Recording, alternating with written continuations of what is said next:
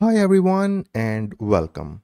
In this video we will see the quick guide on how to add view in the FUXA Web SCADA editor. So whenever you visit your FUXA Web SCADA homepage, you can only see this view.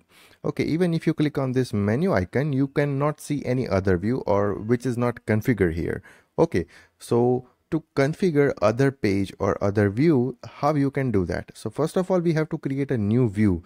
So you can create a new view in the FUXA Web SCADA editor. So you can navigate to the editor first. In the view section, you have this plus icon. Okay, so this icon is for adding the new view. So you can click on this. Okay, and you can provide the name of your view. So it's my second view. So I'm going to provide the name second view and I'm going to press OK. So here we have the second view.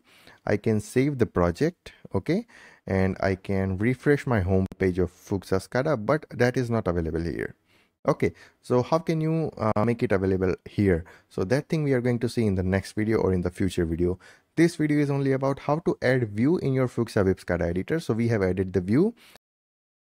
So if you want to write something on this view, then you can write like it's my second view. Okay, you can increase the font size like 50. You can make it in a center. Okay, that's it. You can save your project. Okay, now in the next video we will see how you can clone this view.